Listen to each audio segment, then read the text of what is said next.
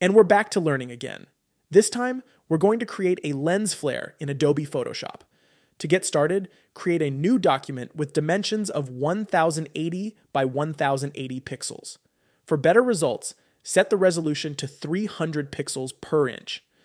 Use RGB color mode at 8-bit, set the color profile to working RGB, and click Create. First, add a black color fill layer and delete the default background. Set the foreground color to white, activate the brush tool, and select the soft round brush. Set opacity and flow to 100%, the brush size to around 200 pixels, and hardness to 0%. Add a new layer. If the brush tip is inactive, deactivate caps lock by pressing the caps lock key on your keyboard. Use the right square bracket key to enlarge the brush size and the left square bracket key to reduce it, and click once to brush the empty layer. Activate Free Transform. Hold Alt-Shift on Windows or Option-Shift on Mac. Drag the top handle downward to shrink it, and drag the right handle outward to lengthen it. Rotate the shape 45 degrees. While the Free Transform tool is still active, adjust the width and length as desired. Once done, confirm the changes. Activate the Move tool, select all, center the shape, and deselect. Duplicate the layer and activate Free Transform. Rotate the duplicate by 90 degrees and confirm. Reactivate the brush tool. Add a new empty layer. Ensure the foreground color is white, and use the soft round brush to click 3 times, making this layer brighter than the previous one. Activate Free Transform again, hold Alt on Windows or Option on Mac, and drag the handle toward the center to minimize it.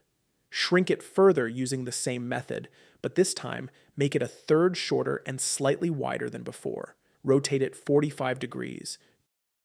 Duplicate the layer and rotate the duplicate by 90 degrees. To align them, select both layers, activate the Move tool, select all, and use the Align Horizontal and Vertical Centers icons. Deselect once aligned.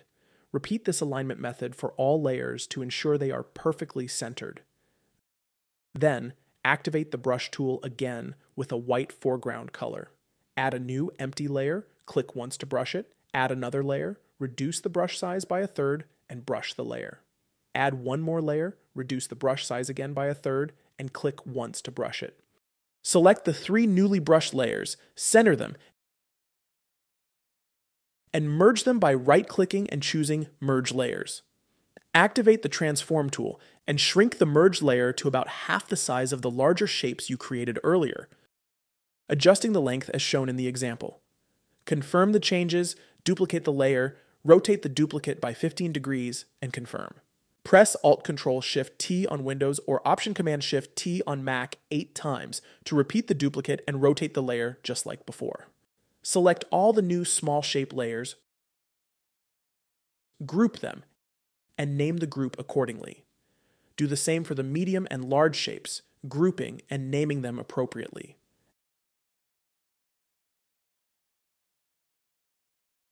Next, select the Small Shapes group, go to Filter, Convert for Smart Filters. Go to Filter again, Blur, Radial Blur, and apply the following settings.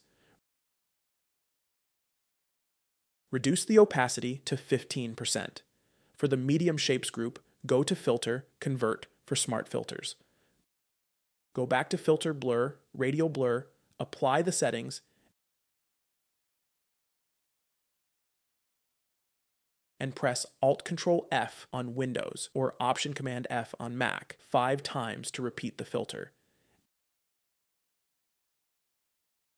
Add a new layer, activate the brush tool, set hardness to 20%, and use a brush size slightly larger than the middle intersection point.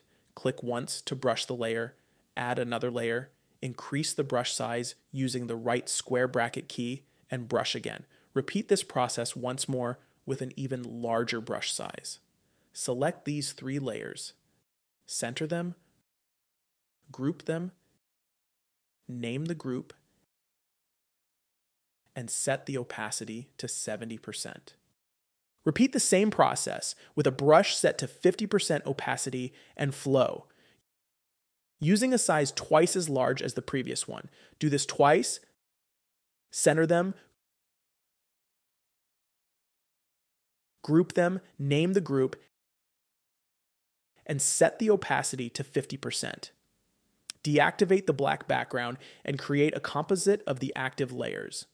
Deactivate all layers except the composite, invert it, and go to Edit, Define Brush Preset. Give your lens Flare Brush a name. Finally, test your new lens flare brush in a new document with your preferred settings and a dark background.